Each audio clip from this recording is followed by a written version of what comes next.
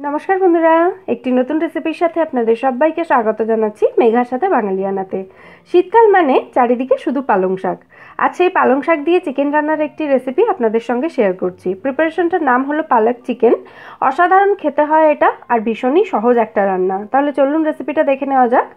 प्रथमे पालंग शाकटाके भापिয়ে নিতে হবে। আমি এক আটি পালং শাক খুব ভালো করে শুধু পাতাগুলো কেটে নিয়েছি, নিয়ে খুব ভালো করে ধুয়ে এটাকে বেশ খানিকটা জলের মধ্যে দিচ্ছি এটা ভাপিয়ে নেওয়ার জন্য। 2 মিনিট মতো এটাকে ভাপিয়ে নিতে হবে।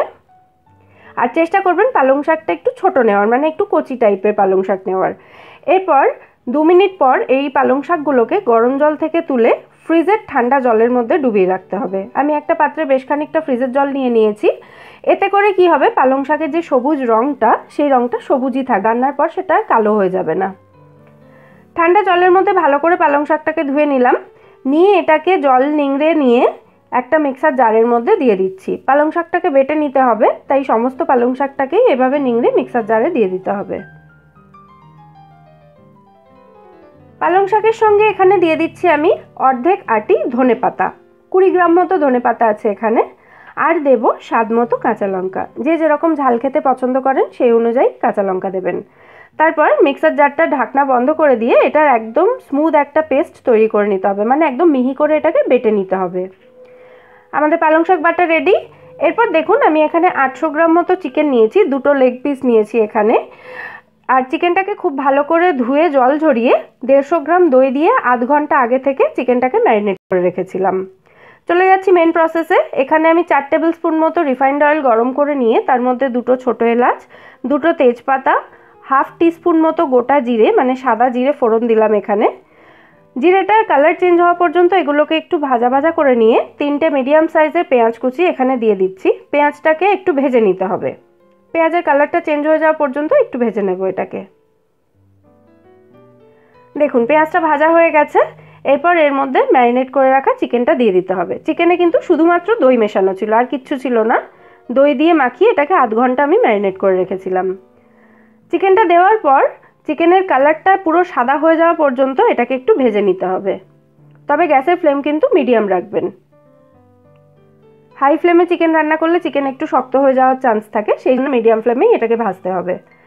চিকেনটা ফ্রাই হয়ে গেলে এরপর দিয়ে দিচ্ছি এর মধ্যে 2.5 টেবিল স্পুন মতো আদা রসুন বাটা।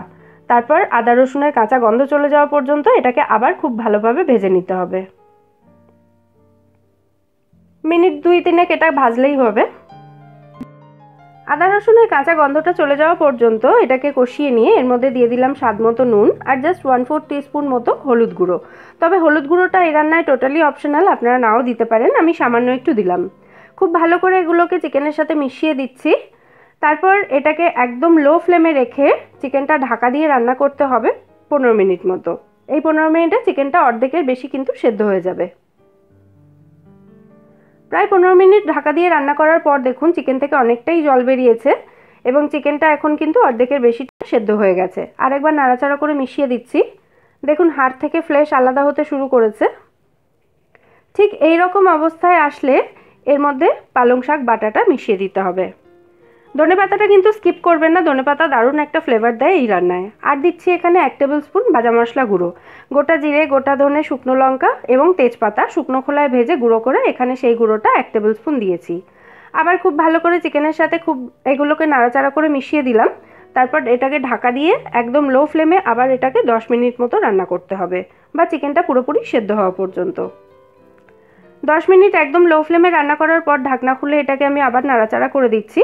এখন দেখুন চিকেনটা খুব ভালো মতো সেদ্ধ হয়ে গেছে, দেখেই বুঝতে পারছেন। এরপর এর মধ্যে দিচ্ছি দুটো চেরা কাঁচা লঙ্কা এবং হাফ টিস্পুন মতো গরম মশলা গুঁড়ো। আবার খুব ভালোভাবে নেড়েচেড়ে এটাকে মিশিয়ে দিচ্ছি। তারপর গ্যাসের ফ্লেমটা একদম অফ করে দেব, দিয়ে এটাকে ঢাকা দিয়ে রেখে দেবো 2 মিনিট মতো স্ট্যান্ডিং টাইমে। এই সময় গরম মশলার গন্ধটা এই রান্নার মধ্যে পুরোটা মিশে যাবে।